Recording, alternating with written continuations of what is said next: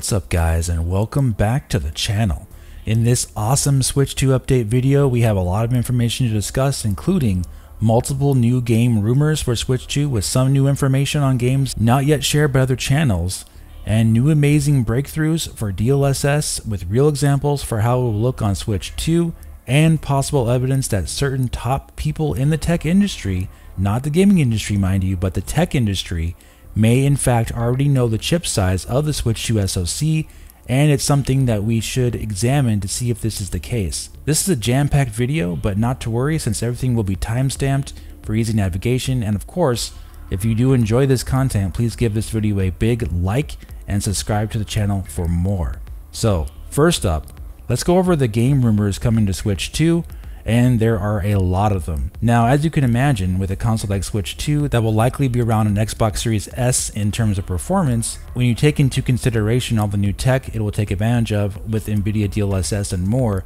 you'd expect a lot of ports from the last few years, older games and new games, but also new Nintendo games from franchises that have been on the back burner, perhaps not with any new games for quite a long time. So here's just a rundown of third-party games that are rumored to be coming to Switch 2 from various different sources, but I'd say these are probably likely ports. First of all, we got Halo Master Chief Collection, then we got Forza Horizon 5, Starfield, Doom the Dark Ages, and even Perfect Dark, the new Perfect Dark being developed for Xbox, since a new job listing for the game says that they are working on multiple platforms for various visual settings, so that could be a very good hint that the Switch 2 port would be coming, and I would say it's likely since this is Microsoft and they are basically porting everything to everywhere. A lot of Xbox games will be coming to Switch 2. And we also have Metal Gear Solid 3 Remake, Final Fantasy 7 Remake and Rebirth, as we talked about before, Elden Ring, and of course, the long talked about on this channel, Cyberpunk 2077, which is being rumored as a Switch 2 launch window game. But in regards to this Cyberpunk 2077 port and how it could look on Switch 2, we will be talking about that more in detail later on in this video, especially in regards to the DLSS technology, so stay tuned for that. Also, it looks like we may be getting a Lords of the Fallen Switch 2 port as well, which would be great news for me personally since it was in my top 3 games of 2023 behind Metroid Prime Remastered and The Legend of Zelda Tears of the Kingdom, and despite its launch issues, Lords of the Fallen plays really well now, nearly flawlessly after all the patches, and it has sold over 1 million copies for CI games. And this particular Souls-like game really grabbed my attention, thanks in part to its combat, stat progression, and its real-time dark world / light world mechanic that allowed you to travel between both worlds instantly to solve puzzles and unlock new abilities, which of course reminded me of Metroid Prime 2. So you can imagine that due to this, Lords of the Fallen really just hit all the right spots for me to enjoy, made it stand out to me more so personally when the game did release at the end of 2023. So the reason why I think it's likely for a Switch 2 port is because a few days ago, I actually straight up just asked the official Lords of the Fallen account on Twitter to see if a Switch 2 port was coming. Kind of half joking, but of course hopeful. And in a post I said I'll take any non-response as confirmation about the Switch 2 port. So while yes, they did not actually respond, something else interesting happened, which was the CEO of CI Games liked my tweet,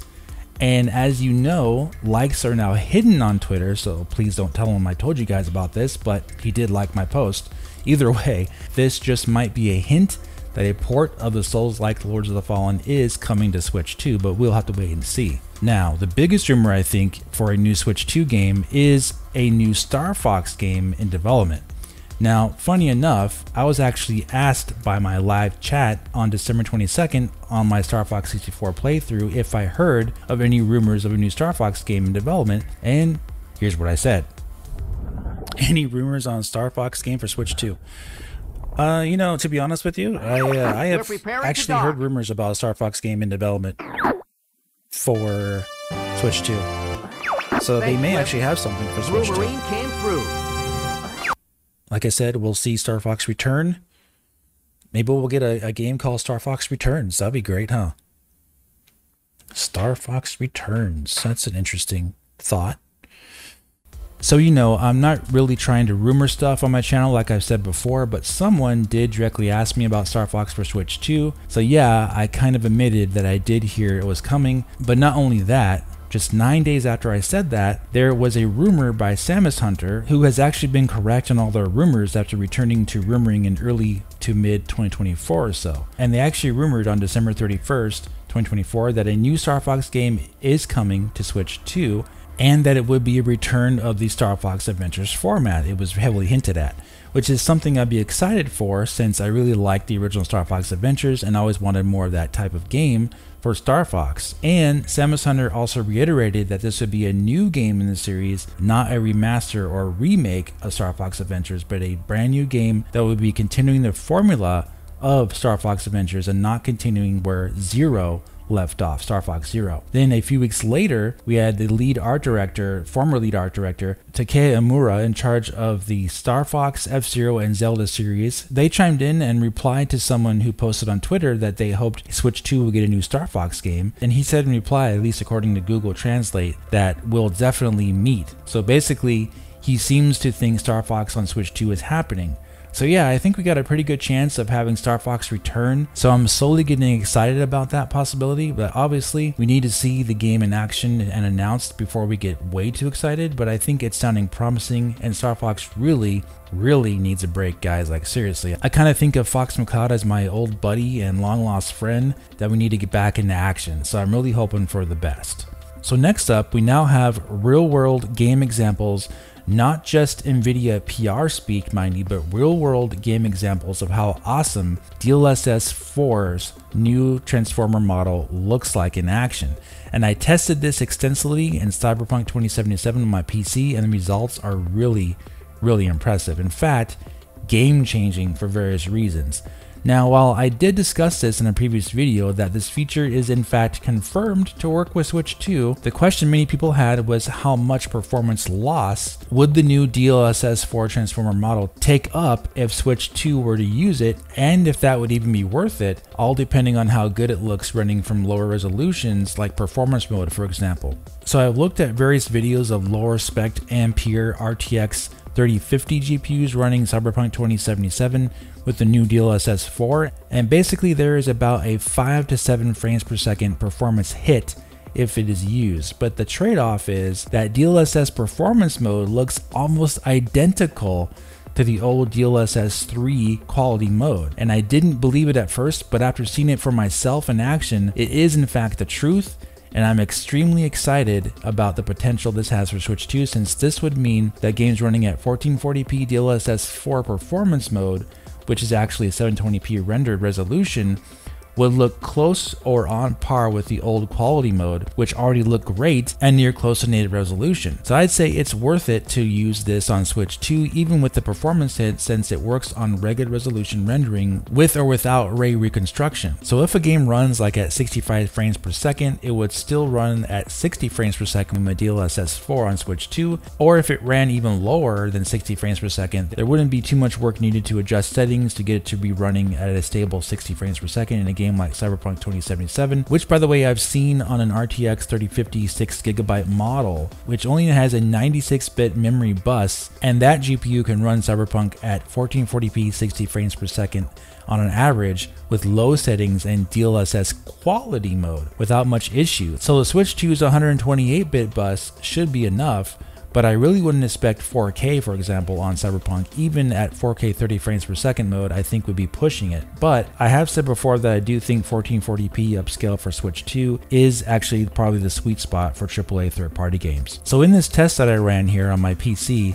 I'm showing Cyberpunk 2077 running at 1440p upscale from 720p in FSR 3, DLSS 3.8, which is the old model, and the brand new DLSS 4 transformer model set to performance mode. And if you pay close attention to the rotating 3D sign shown in this example, you can see clearly that the new DLSS 4 transformer model is noticeably better than the already very good DLSS 3.8 and far better than FSR 3, which by the way is what Xbox Series S is stuck with. And here you can see most of the artifacts are gone with DLSS 4. You'll still have some small amounts of ghosting from this lower resolution, but the shimmering is much improved on things like the sign, and it just looks way cleaner overall on the new DLSS transformer model, which is a true legit visual game changer. This is the kind of breakthroughs that will carry Switch 2 to getting pretty much all the ports, since if they can get away with rendering games at 720p upscaling to 1440p with this low level of loss in terms of quality, then basically you got your impressive quote-unquote secret sauce or tiny console magic with Switch 2, and people who play this are going to be blown away by what it can do. Since there are no portables like Switch 2 on the market that can do DLSS 4, all of them are built on AMD chips, which is limited to FSR 3. FSR 3 just looks really bad when rendering at low resolutions trying to upscale, since there's just too much image breakup and detail lost to have it look acceptable on a big screen TV. And as we know, those portables like Steam Deck and the Legion Go, they are all not really supposed to be played on a TV, so FSR 3 might look okay on a small screen, but Switch 2 has to work on big 4K TVs, so you can see now why DLSS 4 and Nintendo's own patented variant of DLSS are going to be so needed for Switch 2 to thrive as a true next generation console. And now, finally we have an interesting update on the Switch 2 SoC node size. We've been discussing back and forth if it would be Samsung 8nm or Samsung 5nm since the leaked motherboard showed the NVIDIA SoC is in fact made by Samsung by its markings on the chip, and many have speculated that the chip density combined with the measurements of the surrounding LPDDR5X RAM of the SoC seems to support that this could, quote unquote, be a 5nm chip. But like we talked about before, we won't know for sure until it's torn down and taken apart. And if it is an 8nm chip, it's still something that I personally think would be great while docked. And we also have those supposed leaked clock speeds, which may also support it being 8nm if the clocks are actually correct. But oddly enough, there really isn't anyone outright backing up those clock speeds as being legit, and we really don't know for sure where they actually came from. So that's all kind of odd, right? Digital Foundry also isn't even sure if those clock speeds are correct, and they themselves aren't even sure if it's 8nm or 5nm, but they seem to be leaning on the 8nm side of things based on how they've been talking. However, there is something that many people may have missed and are not talking about that I've seen recently, and I can see why, since people tend to watch gaming channels and not tech channels when it comes to covering Switch 2, right? And rightfully so. Like, you wouldn't watch Gamers Nexus or Linus Tech Tips to get updates on Switch 2. But what if the tech industry actually knows more about Switch 2's technological makeup than the gaming industry does? Let's take a look at what Linus Tech Tips reported on Switch 2's SoC, and then we'll discuss. That's right. While you should always take leaks with at least one grain of salt, we're feeling pretty confident that this list will closely reflect the guts of the Switch 2. Let's start with the GMLX30-R-A1 processor. Really rolls off the tongue, doesn't it?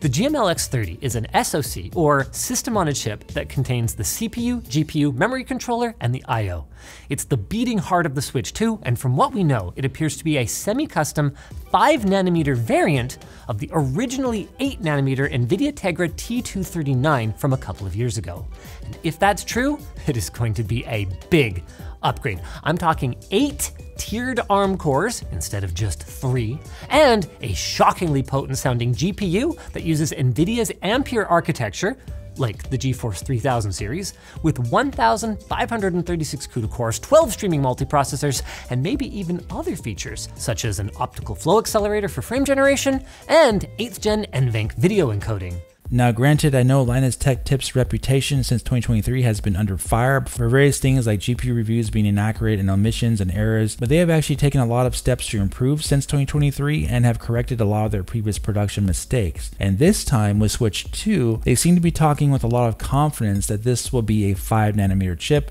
for Switch 2, and that is actually a shrunken down T239 chip, which is basically now named something else due to that, as we've seen on the leaks. Now, in terms of them actually knowing for sure if this is a 5nm chip, we can't really say yet, but this is a 16 million subscriber channel with the top contacts in the industry at NVIDIA and Samsung, and if they wanted to verify if Switch 2's SoC was 5nm, they probably could do it. And a lot of the time, people that do have correct information will wait until someone else rumors it or speculates on something before they chime in and basically agree with it as being legit so they don't get in trouble for actually leaking something possibly as sensitive as a chip node size for Samsung, since if it was an actual leak by Linus Tech Tips, for example, a leak like that could actually have dollar value attached to it. Like a Samsung SOC chip win for Nintendo with Nvidia at 5 nanometers could theoretically be something very valuable to the stock market, so it could be in a larger company's best interest like Linus Tech Tips to not ever leak things like that as legit, but basically report on things that others have covered and then agree with it being accurate, which is exactly what they did here. They basically took a Tech Power Up article and said everything they know seems to line up with the Switch 2 SoC being 5 nanometers from the previous 8 nanometer chip from a few years back. So yeah, I'd say this is all very discussion worthy, so please let me know what you think about it in the comment section regarding this. Either way, we'll be finding out in a few months, and also either way, whether it's 8 nanometers or 5 nanometers, Switch 2's graphical performance is going to be awesome for Nintendo. Alright guys, that's going to do it for this one. Please hit the like button if you enjoyed this content, and I'll talk to you very soon in the next video. Have a great day.